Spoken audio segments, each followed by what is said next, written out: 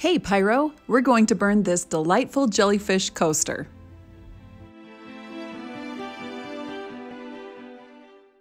To get started, let's gather our supplies and materials. First, you're going to need to secure your wood burning stand. I like to use just a piece of tape and tape it on down to my table so it doesn't go anywhere. And then you need your wood burning tool and your brass nibs. For this tutorial, we are going to use this nib. This is the mini flow nib, and it does thinner lines than the other flow point, and it's one of my favorites for line art. All you do is take this nib and screw it into the wood burning tool hand tight. You don't really want it any tighter than that, but you definitely don't want it coming loose while you're burning. And then it is time to get on to our materials.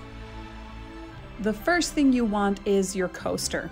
Then you will want some sandpaper. The next thing is tape. I recommend painter's tape or artist tape.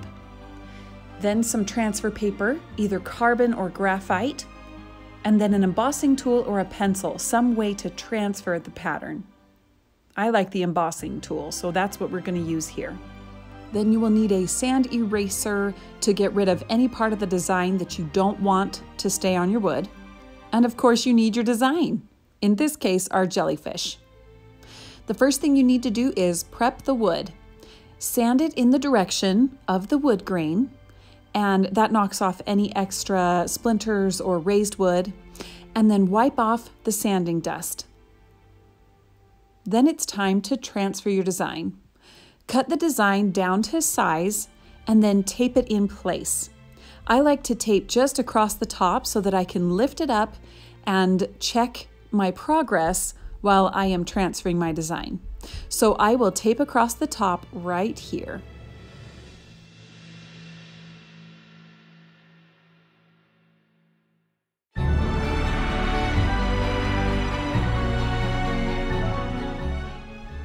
Now it's time to snag the graphite or carbon paper, whatever transfer paper you decided to use. Put the shiny side down and place it in between your pattern and the wood. The next thing you're going to do is trace over the design, every little piece. You don't have to trace hard. In fact, that makes it really hard to erase later in case you either don't burn over the top and you need to erase it, or you make a mistake and you need to erase it. So make sure that you are pressing lightly. If you ever want to see your progress or see where you left off, you can always lift up your pattern and your carbon paper or graphite paper, whatever transfer paper that you're using. And then you just look at the wood and see what part of the pattern was already transferred and what is left.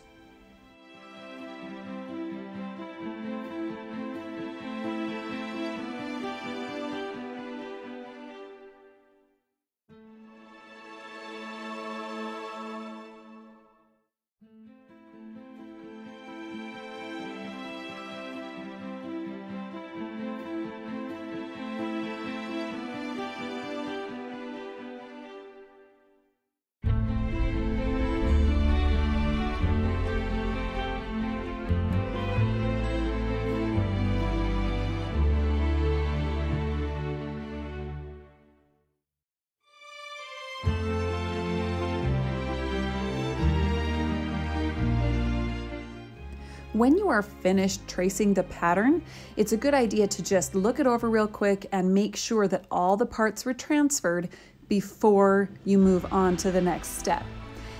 When you're satisfied with it, remove the transfer paper and the pattern and then turn on your burner. Go ahead and plug it in and then set it down on your stand for just a few minutes and let it heat up. Once the burner is hot, it is time to burn the pattern. Simply trace over the lines that you just transferred with your wood burning tool. Make sure to keep your burner in motion so that it doesn't leave any splotches.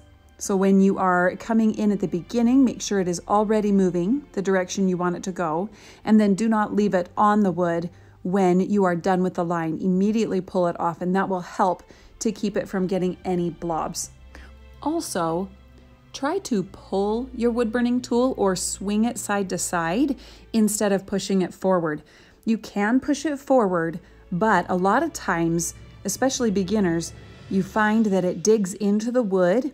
It'll catch on a piece of wood grain and then it'll make a giant hole or a giant blob in the wood.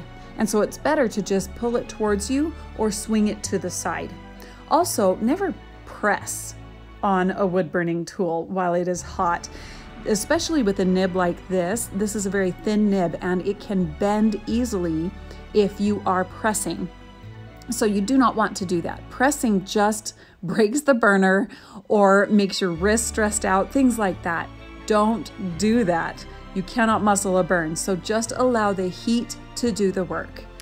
Another couple of quick tips are to use short strokes instead of long strokes. It's a lot easier to control that way. And turn the wood instead of turning your hand. That way you don't have to fight the cord that is plugged into the wall and twisting with that extra weight. Instead, you just turn the wood. It's a lot easier on your hand. The last thing I would say is to enjoy the process. Just remember to relax. Pyrography is a little slower than painting or drawing or any of those other art mediums. So just sit back and enjoy the burn.